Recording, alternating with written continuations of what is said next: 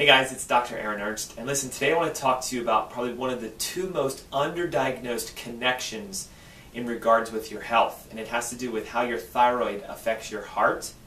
Right now it's estimated that 70 million Americans are affected by some type of heart disease, with of course high blood pressure being one of the most common. As far as your thyroid, it's estimated again that about 40 million Americans deal with thyroid issues, with 8 times more of those being women. So this is a major health issue that I want to discuss because they are interconnected to each other, and unfortunately a lot of doctors look at them as just a singular entity.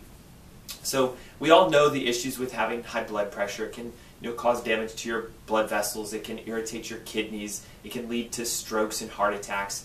There's some studies that show if you have high blood pressure, you actually are 4 times more likely to die of a heart attack. So I want to help you to be able to deal with blood pressure issues and thyroid problems by uncovering the fact that they're interconnected to each other. It's been found out that your thyroid hormones actually stimulate your heart.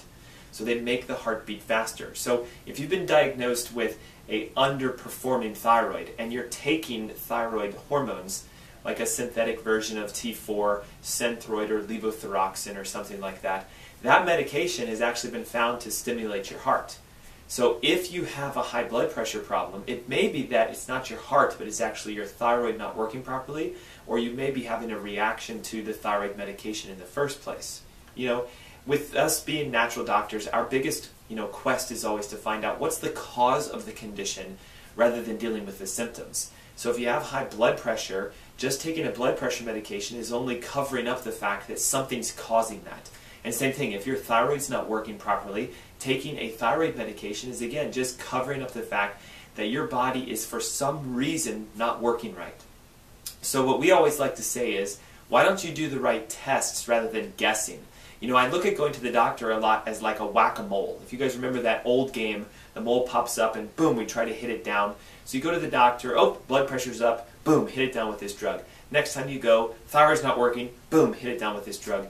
And while that may sound good because we're managing your symptoms, it's not addressing the underlying cause. The next time you go to your doctor, you might want to ask just a simple phrase, hey, why is my blood pressure high? And usually you'll be shocked at what their answer is. So what I want to share with you is kind of the reasons why we generally have issues with our health. And it's because we don't understand that everything is interconnected. We now know that your thyroid has to do with your heart has to do with your thyroid, your liver has to do with your digestion has to do with your mental thinking. So if you're one of these people who are so frustrated and stuck, popping pills left and right, it's time to get the right test. It's time to investigate your health properly. Now, with the AskDrErnst events that we have an amazing event coming up for you. It's on Saturday, February 20th. It's at the Country Inn and Suites here in Huntersville, 11 a.m. My wife, Dr. Sarah Ernst, is going to take you through an entire program of how your thyroid works, how your heart works, how they're interconnected, and how you can actually do 3 simple steps and reverse both heart disease and thyroid with just simple actions. So I really hope that you can join us for the event. There's some registration information below, and you'll also find some more information about the connection between your thyroid and your heart. Thanks so much for joining us. We'll see you next week.